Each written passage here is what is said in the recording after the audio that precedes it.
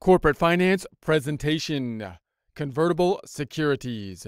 Get ready, it's time to take our chance with corporate finance. Convertible securities are securities that can be converted from one asset type into another asset type. One of the most common types of convertible securities being convertible bonds, which have the option but not obligation for the bondholder to convert the bonds into some number of underlying stocks.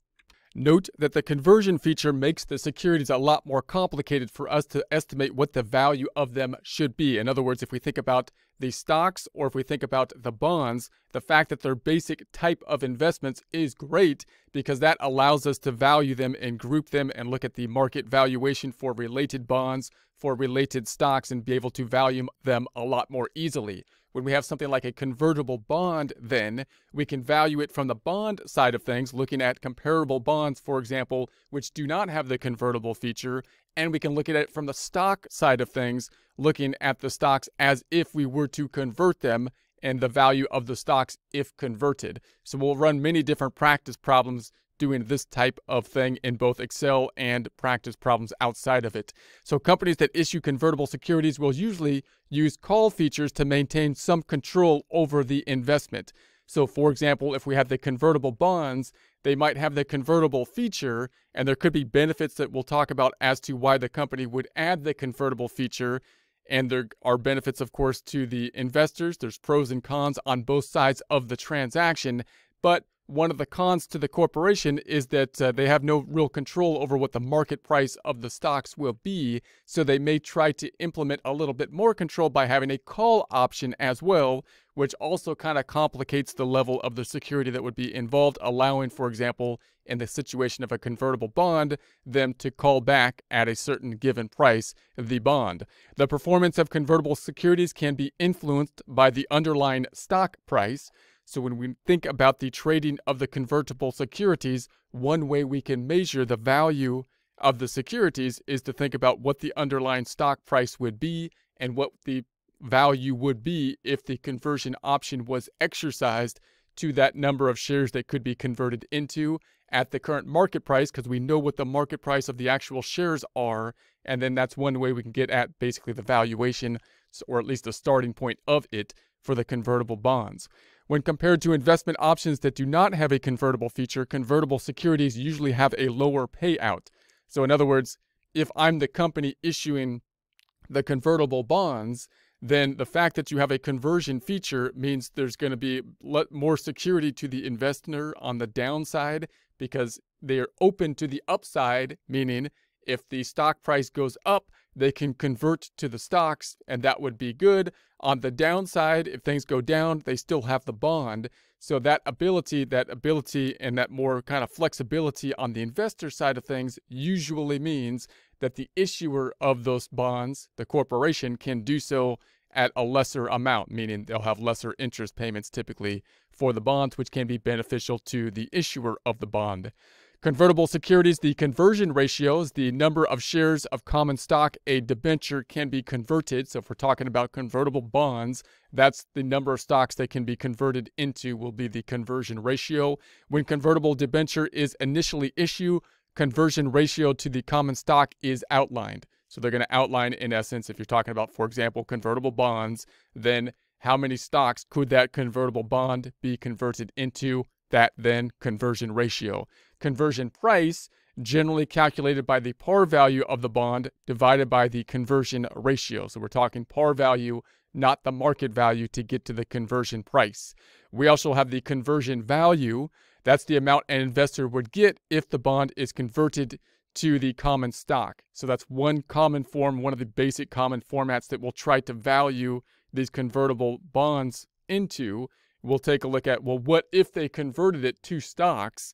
Because if they converted the bonds to stocks, then I know what the stock price is because the stock is trading on the market and they're a simplified type of security, and therefore I can value the number of stocks where I can't value the convertible bond as easily given the fact that it's kind of a hybrid between a bond and a stock. So I can imagine the conversion option being exercised and then look at the price of the stock, given the fact that I know the price of the stock because they're trading on the market.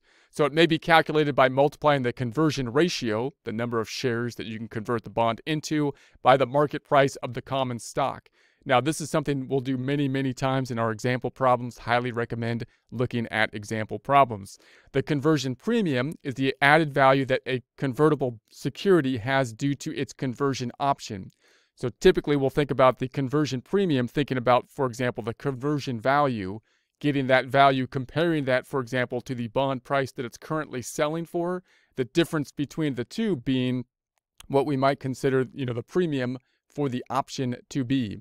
Then we have the pure bond value, is the attempt to find the bond value as assuming the bond did not have a conversion option. And this is the other angle that we can kind of look at these convertible securities from. We looked at it from the angle of converting them to the stocks and then trying to value the stocks to help us value the convertible security. We can also look at bonds, look at similar type of bonds that do not have the conversion premium and figure out what the relative value of them would be in an attempt to value these convertible bonds. Note that the convertible bonds themselves, unlike stocks and unlike bonds themselves, do not, have a similar thing for a large market of them out there. So we can't simply look at other convertible bonds as easily as we could if we were to have the bonds themselves, just a straight bond, and then we can look at straight bonds within similar categories and value them appropriately, or if we're looking at stocks that are actually trading on the market.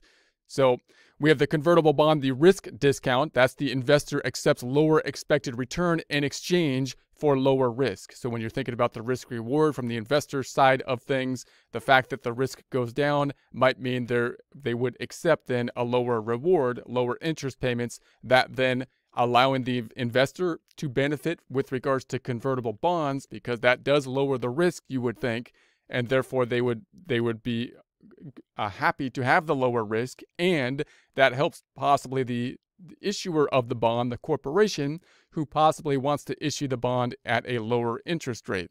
So we have the bond floor, which is the minimum value a convertible bond should trade for, calculated using the discount value of its coupon plus the redemption value. The difference between the convertible bond price and its bond floor is the risk premium, the value that the market puts on the option to convert a bond to shares of stock. So what are the cons, some of the cons for the convertible bonds? The buyer usually pays a premium over the conversion value for the convertible bond. So when you're investing in it, you're usually paying a premium. The debt buyer usually gets lower market interest rates because, once again, the risk for them as an investor goes down. Therefore, they're willing to accept the lower interest rates. That's the point of the convertible option. Oftentimes, there's often a call option that will be applied to it as well, because remember, the corporation that's issuing this, the investor's open to the upside, meaning if the stocks go up in value, they're open to that upside, and the issuer doesn't have any control over